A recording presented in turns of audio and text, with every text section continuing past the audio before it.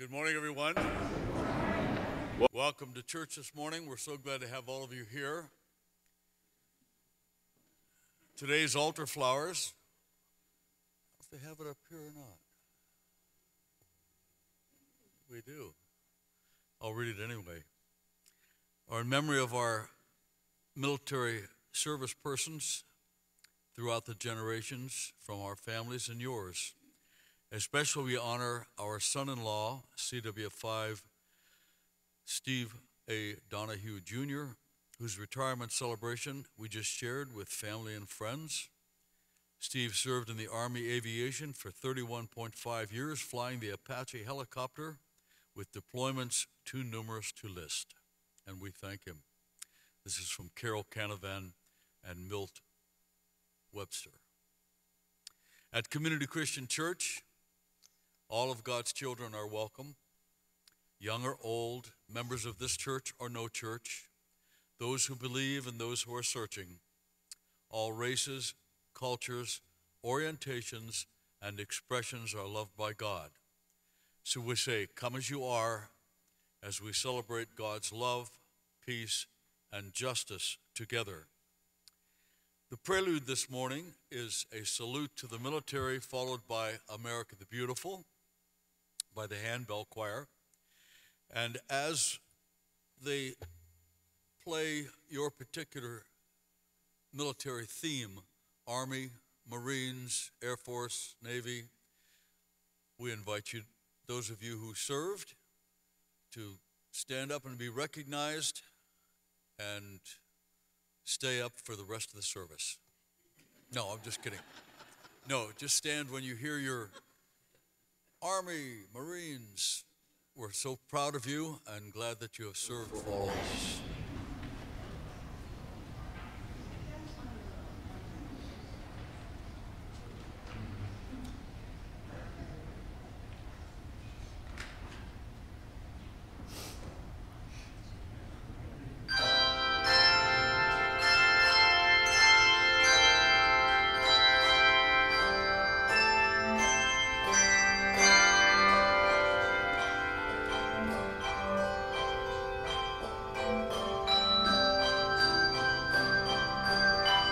United States Marines.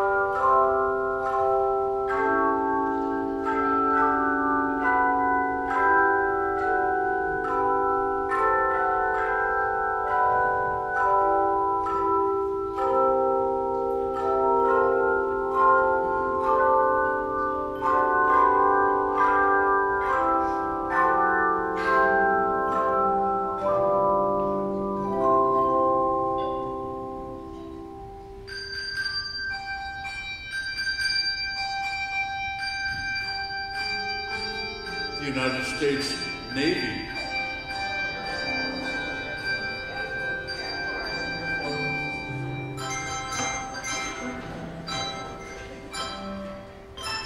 It's the Navy.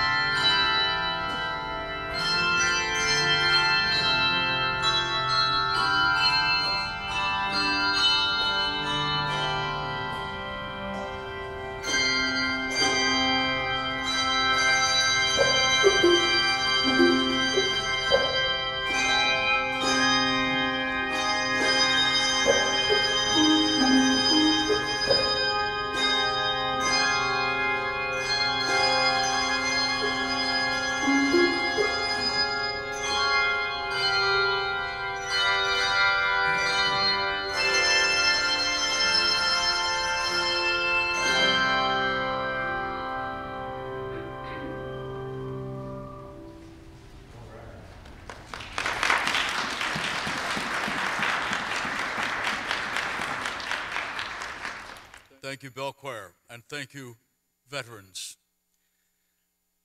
At this point, we'd like you to stand, if you would, for hymn number 720. Yes? Oh, I'm sorry. The Bell Choir has another number. Thank you. Sorry.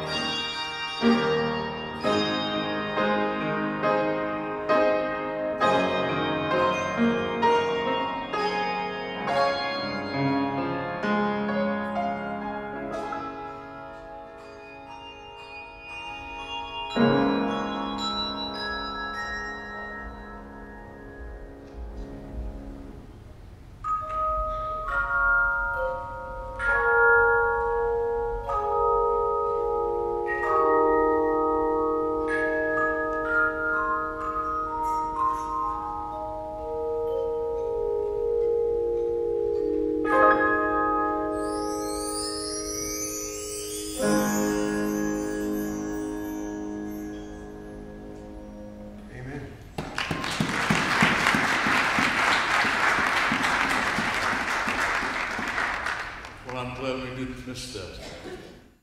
Now you're invited to stand for hymn number 720, O Beautiful for Spacious Skies.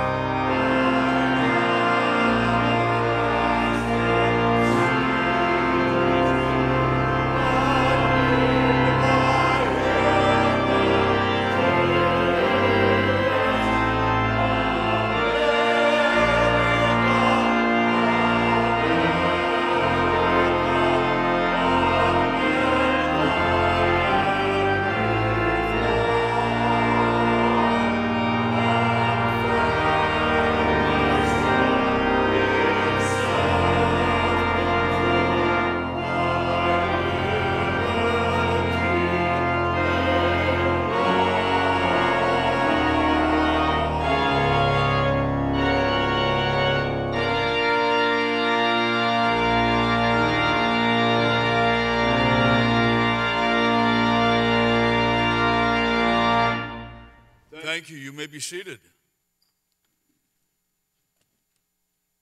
Our call to worship this morning is from the Chalice Hymnal, number 723, A Prayer for the Nation. Almighty God, you have given us this good land as our heritage. Make us always remember your generosity and constantly do your will. Bless our land with honest industry, truthful education, and an honorable way of life. Save us from violence, discord, and confusion, from pride and arrogance, and from every evil course of action. Make us, who came from many nations with many different languages, a united people. Defend our liberties and give those whom we have entrusted with the authority of government the spirit of wisdom, that there might be justice and peace in our land. When times are prosperous, let our hearts be thankful, And in troubled times, do not let our trust in you fail. We ask all this through Jesus Christ our Lord. Amen.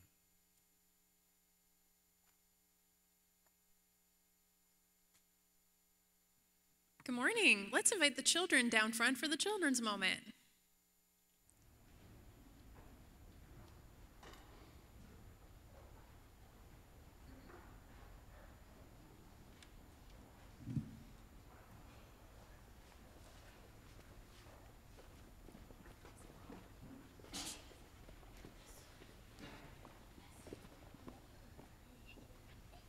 Good morning. Can you guys hear me okay?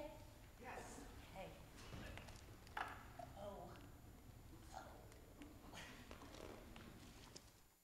Yesterday was a very special day in America. Every November 11th, we honor all the men and women who served in our military. Those men and women are called veterans. It is actually called Veterans Day. Do you know any veterans? My grandpa, who served in the Navy during the Vietnam War. Very good. Anybody else? Guess what? You all know one. Do you know who I'm talking about? She's downstairs, but Miss Emily served in the Marine Corps. How about that? So you guys all know somebody for sure. Can you guys, anybody raise your hand or stand up if you are able, served in the military? Anybody? Thank you for your service. Can we say thank you? Thank you. Thank you for your service. Thank you. So today, we're going to talk about personal sacrifice, about laying down your life for others. That sounds like losing your life so that others can have theirs, doesn't it? The people that have been or are in the military, also people like police and firemen, firefighters, they put their lives on the line for all of us every day.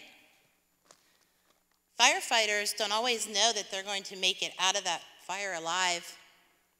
But what they do know is that the people stuck in the building are very important. So they go into very scary, very dangerous situations to help others. Jesus is an amazing example of someone who sacrificed himself for us. Jesus Christ died for you and for me. Jesus died so that we might live. The greatest form of love is to put someone else's needs ahead of your own, so we can still follow the example of those that have done so by living for others, right? Laying down your life for your friends doesn't mean that you have to die for them. It can mean living for them. When Jesus says friends in the Bible, I think it's the same thing as saying neighbors, right? We have amazing examples laid down for us by so many men and women that have sacrificed for us. And we have the ultimate example of self-sacrifice from Jesus Christ. These are the people that we should imitate.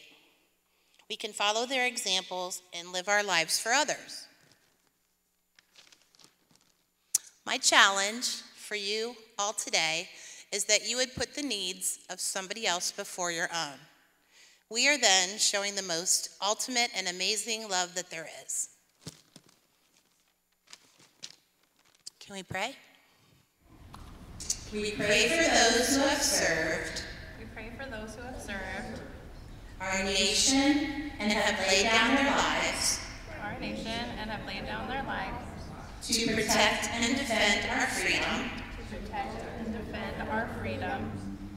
We pray for those who serve us now, We pray for those who serve us now, especially those in harm's way. especially those in harm's way. Shield them from danger Shield them from danger and bring them home. and bring them home. May the peace you left us May the peace you left us for the peace you gave us. The peace you gave us. Be the peace that sustains us. Be the peace that sustains us. For the peace that saved us. The peace that saved us. Amen. Amen. All right.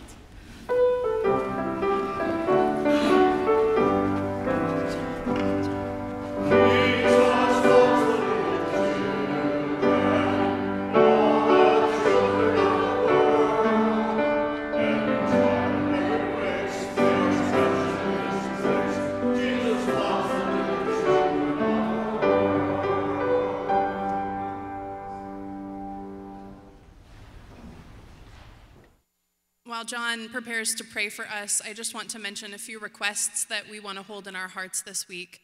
Harry Bewley fell and had hip surgery and is still in the hospital. We want to pray for him. We also want to keep praying for Dr. Malamasi, who is in the hospital waiting for a heart transplant. And we want to continue to pray for Jen Kriska's father, who is having ongoing health issues. Let us pray. Dear God, we come to you this morning with joyful hearts as we praise those among us who have given so much to our country, to our church, to our families. And we do thank them. We thank all of those who have fought for justice, fought for the rights of others, and fought for our world. We are reminded this morning of the words of Lloyd Stone in 1934 as he wrote, "Dear God, this is our song, a song of all nations and a God of all nations, a song of peace for lands afar and mine. This is our home, the country where our heart is. These are our hopes, our dreams, our holy shrine. Our skies are bluer than the ocean. The sunlight beams on clover leaf and pine. But other lands have sunlight too, and clover, and skies are everywhere as blue as ours. This is our prayer this morning, O ruler of all nations. Let thy reign come on earth, thy will be done. In peace may all earth's people draw together, and hearts united learn to live as one. These things we ask this morning. Be with us throughout the day as we honor those who have served this great country. We ask these things in the name of our Savior and Lord Jesus Christ. Amen.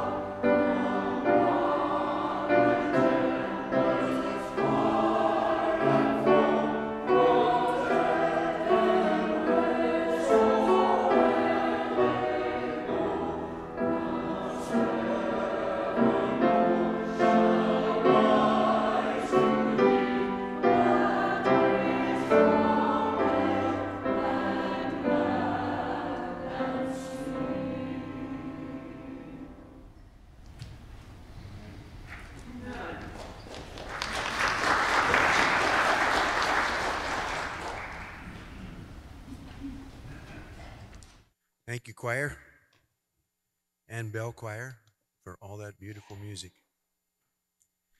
Today's scripture is from Matthew 25, verses 1 through 13, which can be found on your pew Bibles in the New Testament on page 28 if you'd like to follow along.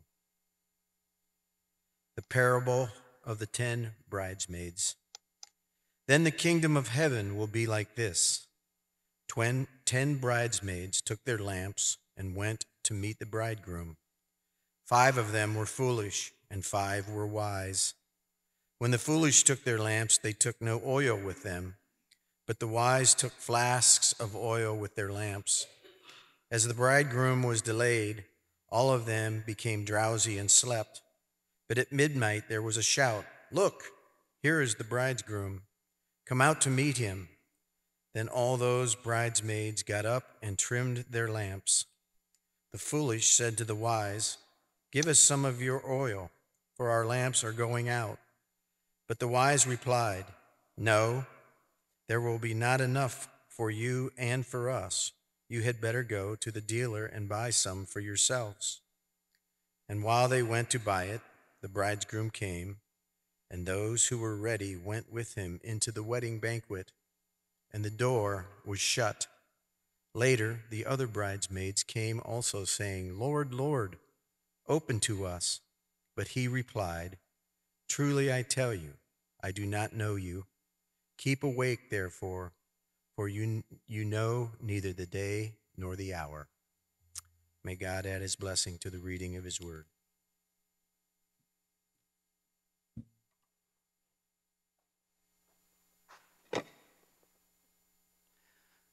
Will you join me in the spirit of prayer? God, may the words of my mouth and the meditations of all of our hearts be acceptable to you, our rock and our redeemer. Amen.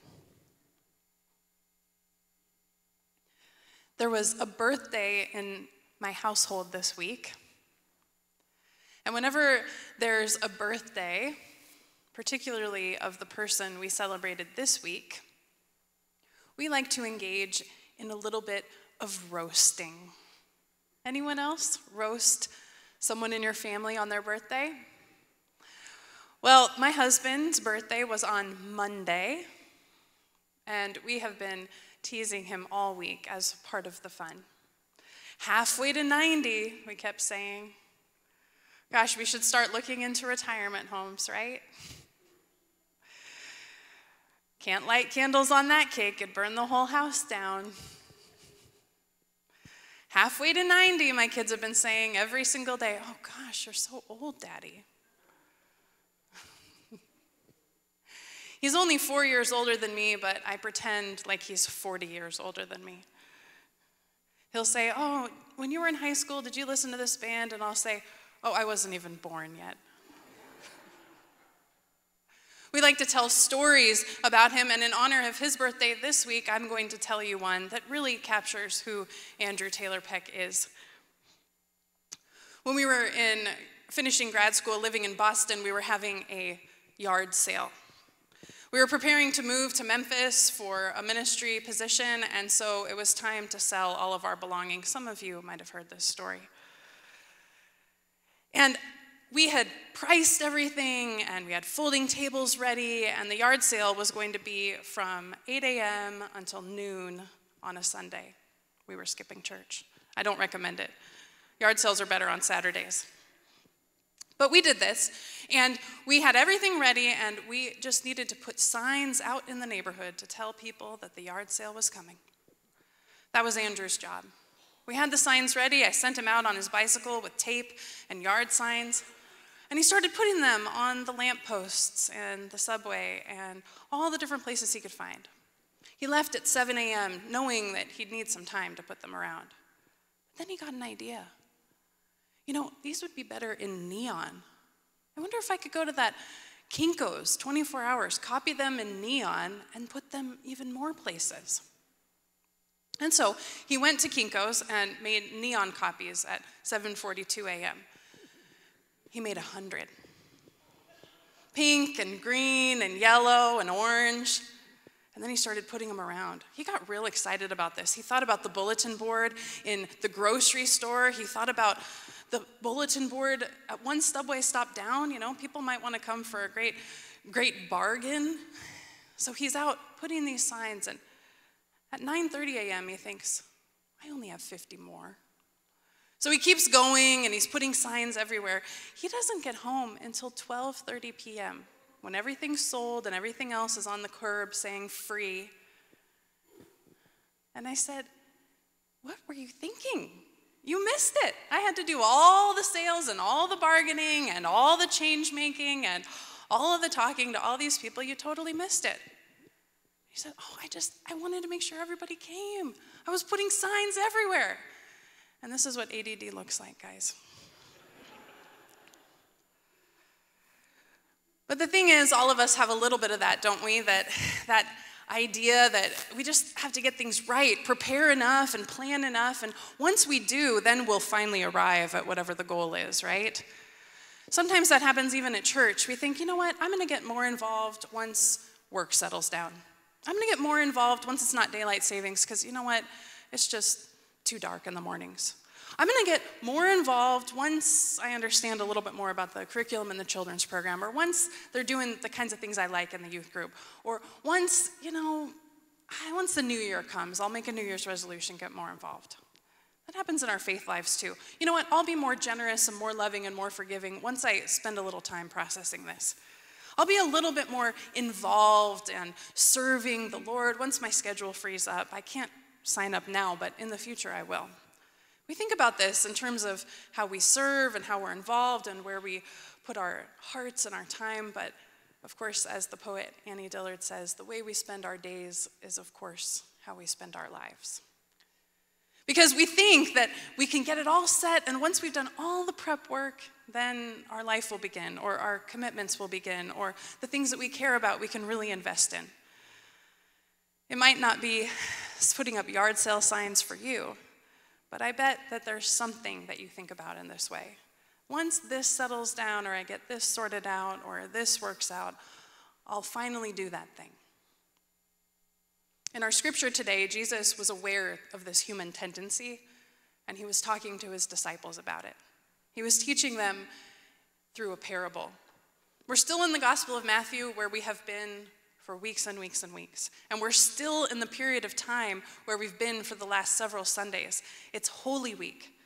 This is the time after Jesus has come into Jerusalem. It's the very end of his life, the last few days of his life.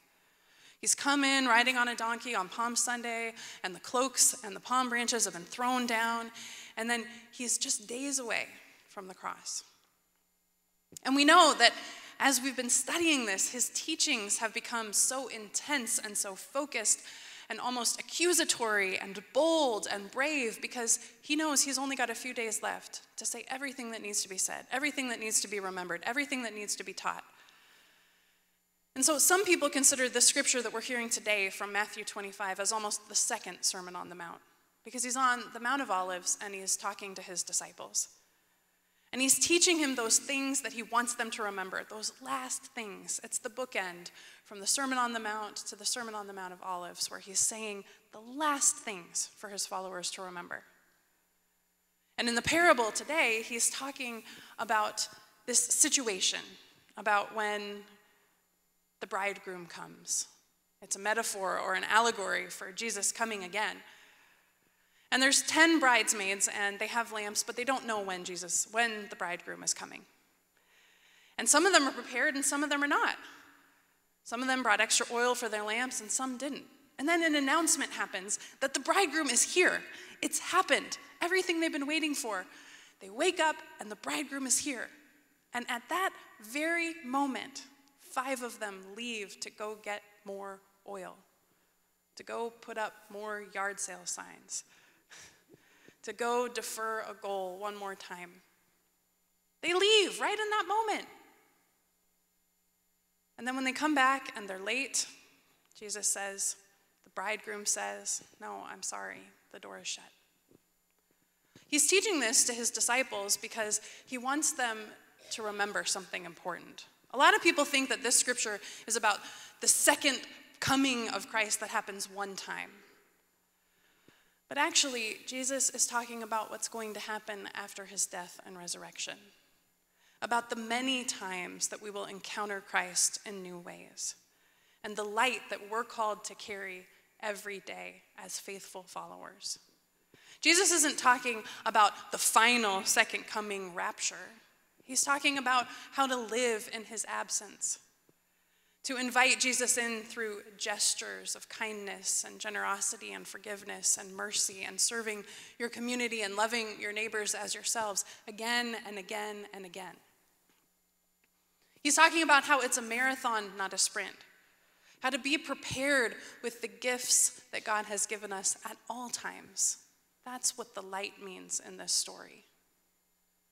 Whenever the children sing, and I know they're preparing to do this over Advent, they have that song. It's one of the first ones that they learn in church. You remember it? It's about light, right? I'm sure you have had children or grandchildren or children of this church sing this song to you. It's one of the first ones they learn in church or in preschool, right? It goes, "This little light of mine, I'm gonna let it shine." Kids always sing this song. It's the first they learn. And what they're talking about is how we are called to shine God's light, to keep those lamps bright. The gifts that God gives us, keep them alive and well. And this doesn't mean make one grand gesture of faith in your life, skip church for years and show up and make a huge donation in your will, or come on Christmas Eve and sing and pray and be a scripture reader. It means live a faithful life with that light shining every single day.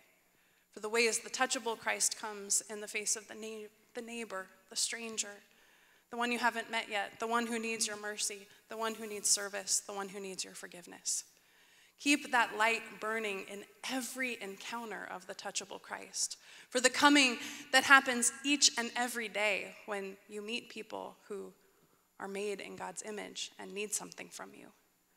What Jesus is teaching his disciples on the Mount of Olives days before he dies is to remember to be prepared at all times to shine God's light, to keep it lit among our community and friends and those we serve, no matter what. Not big grand gestures of faith one time, but instead make a practice of shining God's light. Be prepared and invested each day. So at Community Christian Church, as we're ending our stewardship campaign, as we're looking ahead to the next year, when we're thinking about who we are as a church, we remember that our goal is to remember these teachings of Christ, to live in the moments every single day that call us to shine God's light, to be true to our name, to love one another and our community and serve one another each and every day, to keep those little lights of ours bright and ready for the touchable Christ. Amen.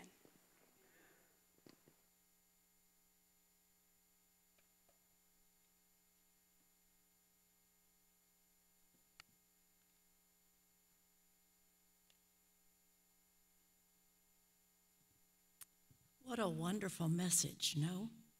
Let your light shine.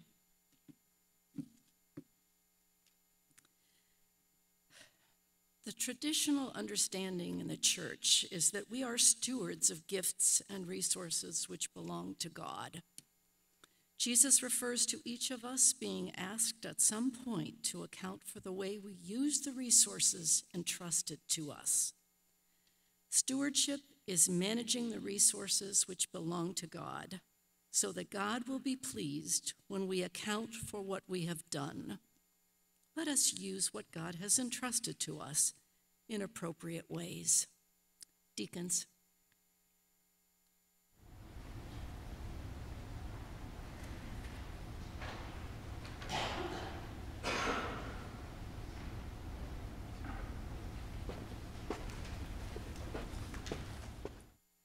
Let us pray. Gracious God, remind us daily that nothing we have is ours, but rather a gift from you. Because we so love you, we give. In Jesus' name, amen.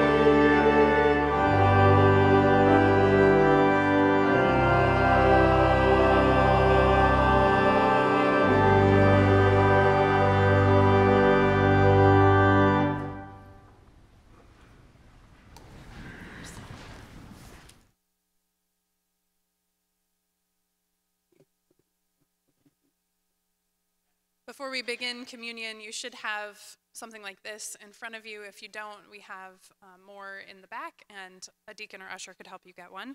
I'm going to give you a quick lesson about how we open these so that you're ready. There's a triangle on the edge of the top that if you bend it back and forth, you can get the wafer out of the cellophane and then pull it all the way back for the juice.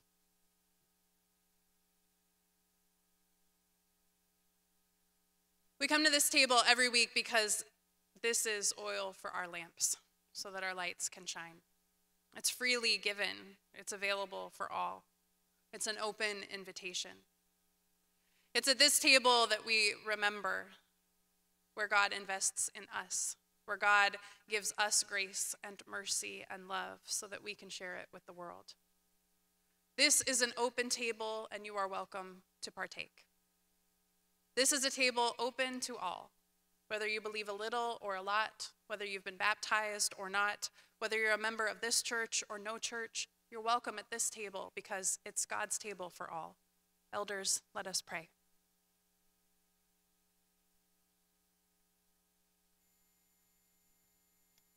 Let us pray.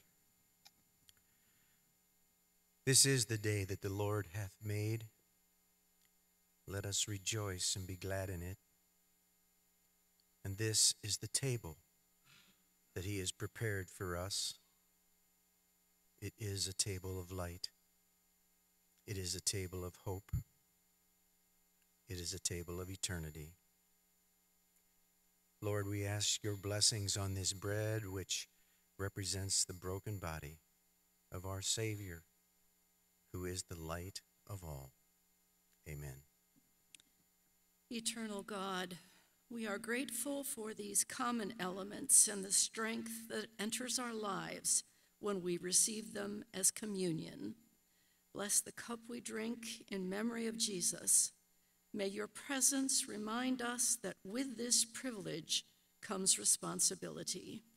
Although we commit ourselves to more worthy service, we need your guidance for the living of each and every day. Amen.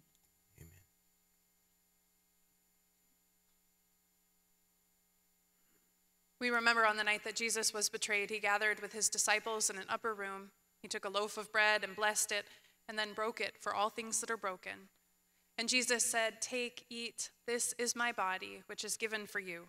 Do this in remembrance of me."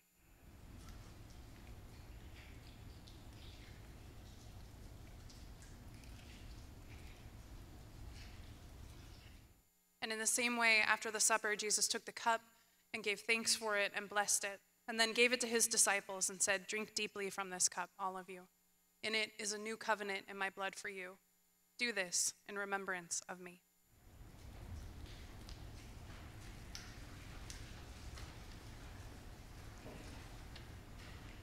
Every time that we eat this bread and we drink from this cup, we proclaim that Christ lives among us until God comes again.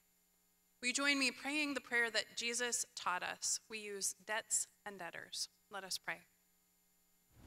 Our Father, who art in heaven, hallowed be thy name.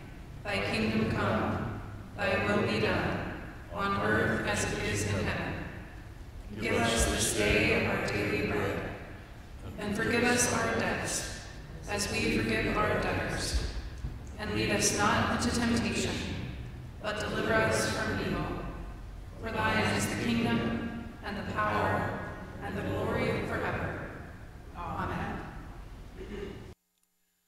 You're invited to stand and join us in the singing of our next hymn, number 721, "My Country, 'Tis of Thee." My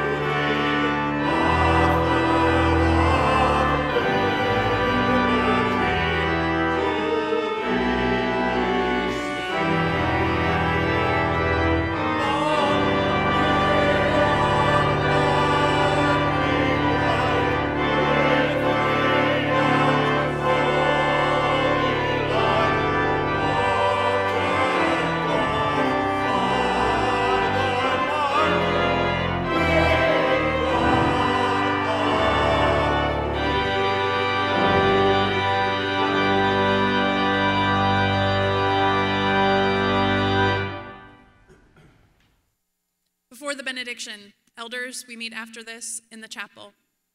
Also, for all of you, next week we are having a Thanksgiving meal for the church. Lots of volunteers and cooks are coming together to make sure that we can celebrate as a family of faith for Thanksgiving. We need to know if you're coming by the 16th. You can bring family or friends, but we want to know you're coming. So please RSVP. It's also our congregational meeting where we are going to have a drawing for all those who pledged. Thank you to those who pledged. If you haven't, there's still time, but we want it by Thursday so you can be in the drawing. Now receive this blessing. May the God who created you in the image of goodness, the Holy Spirit who breathed into you the breath of life, and Christ who went ahead of us all, send you into this day with peace so that your light can shine. Amen.